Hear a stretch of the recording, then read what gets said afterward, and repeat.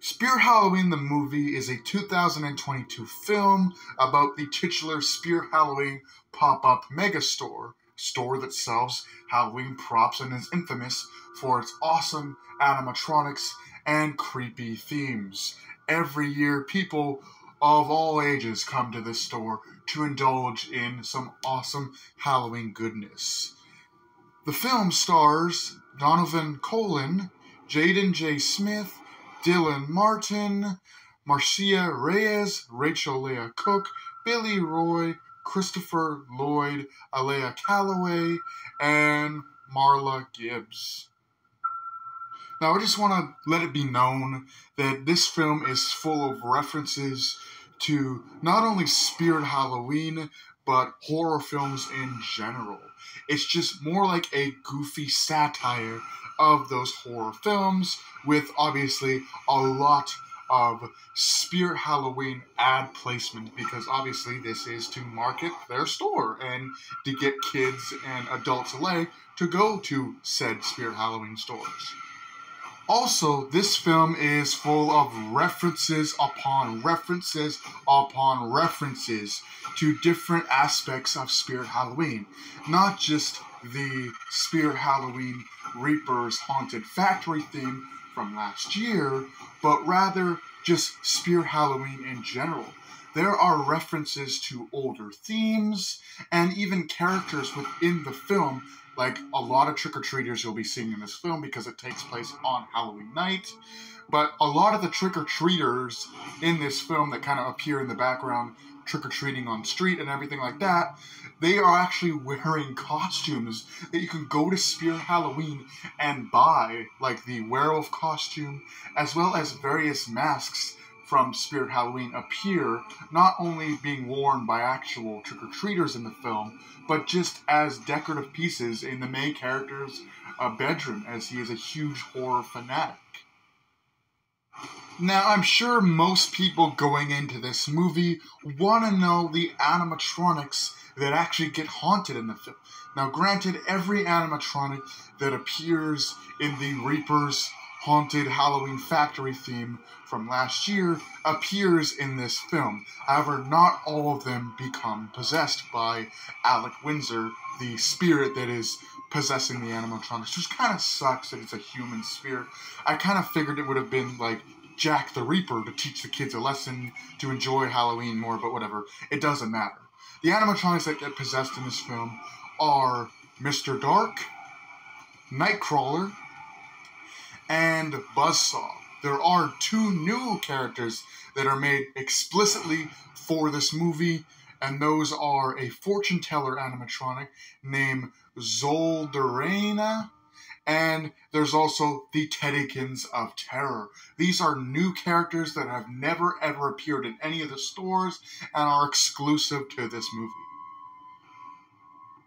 Not to mention, just issuing a quick spoiler alert warning, in the movie's third act, one of the main characters actually becomes possessed by Alec Windsor, and Alec Windsor uses his powers to control a bunch of just random animatronics. It's so hard in this particular scene to see who everybody is, but it looks like there's the jump scare scarecrow prop and a couple of other animatronics. It's really hard. It's because it's just so fast-paced, and that's something you'll find about this movie. But there are a bunch of random animatronics that become possessed in the movie's third act. I should also bring this up before I forget. There are two other animatronics that are briefly possessed, and I guess you could also say that Buzzsaw falls into that category. Sorry, Buzzsaw fans, but he only is possessed for 5 seconds. But there are also a skeleton gets possessed, and no, it's not Grim. It's one of the just basic, smaller skeleton props that basically Spirit charges way too much for. And then the Empty Soul Girl also gets possessed. However, she doesn't really do anything. She just kind of wakes up and just stands there creepily looking at our cast of heroes. And then at the end of the film, during the aforementioned army of animatronics that Alec Windsor brings to life while possessing one of the main characters, she briefly appears again, just coming out of a box and just looking all kinds of crazy. Now, when it comes to a more critical side of the film, there are some things that I'd like to state here that I didn't like, and that is that in one particular scene, during the Nightcrawler chase scene underneath the store in the kind of secret cave area that the kids discover, Nightcrawler chases the kids out of this area, and one of the kids actually trips on a kind of upper level, like a kind of a angle of rock while he's running, but the way he trips is like so unbelievably faked that it's just so noticeably bad, and it just stands as a reason for Nightcrawler to have more screen time and be up in the character's face. But other than that, it's still pretty decent. There's also the stuff with the animatronic effects. Some of the animatronic effects are noticeably really bad, and you can tell that it's just a guy in a suit, being all creepy. And even the effects for the ghost in the film, Alec Windsor appears throughout most of the film as a glowing blue light. It looks really fake. But these are about the only negative things I have to say about this film. For the plot of the film, it's pretty simple. One of the main characters is just kind of being grumpy because he thinks he's too old because he has hair on places. And they really talk about this a lot. In fact, characters joke with this particular character about it. But he doesn't really want to go trick-or-treating with the rest of his friends and kind of acts like a douche about it. And so they decide to do something else for Halloween rather than trick-or-treating and dressing it. So they decide to go to Spirit Halloween and spend the night there. 24-hour Spirit Halloween challenge, spooky, right? So they go there and they mess around, and basically steal a bunch of shit. And then the store starts to become haunted by Alec Windsor, who is basically kind of an urban legend in the town that they live in.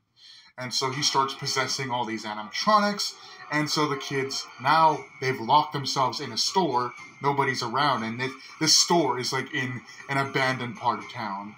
So they basically have to survive the entire night. Some Five Nights at Freddy's style shenanigans ensue, and basically the whole movie from this point is survive the animatronics while an old grandpa possesses them and just chases the kids around, trying to kill them, trying to possess them, and go back to living his life. And that's the movie. The spirit is banished in the end of the movie. He's kind of exorcised, I guess, or laid to rest, and the movie ends. The kids, learn valuable lessons, and just kind of their friendship becomes better, and end the film. There is an inkling that Alec Windsor will return in a potential sequel, hey? But the movie, I gotta be honest here, the movie wasn't the best. In fact, it was really extremely fast-paced, so it's really hard to kind of keep up with everything that's going on. But I wouldn't say it's the worst movie. It's just kind of a fun Halloween movie, but if you want something like really special for this movie, it's really not going to be your kind of movie.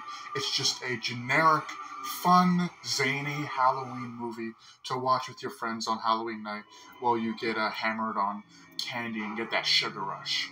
But I thought it was an alright movie. I enjoyed it. I was super hyped up for it.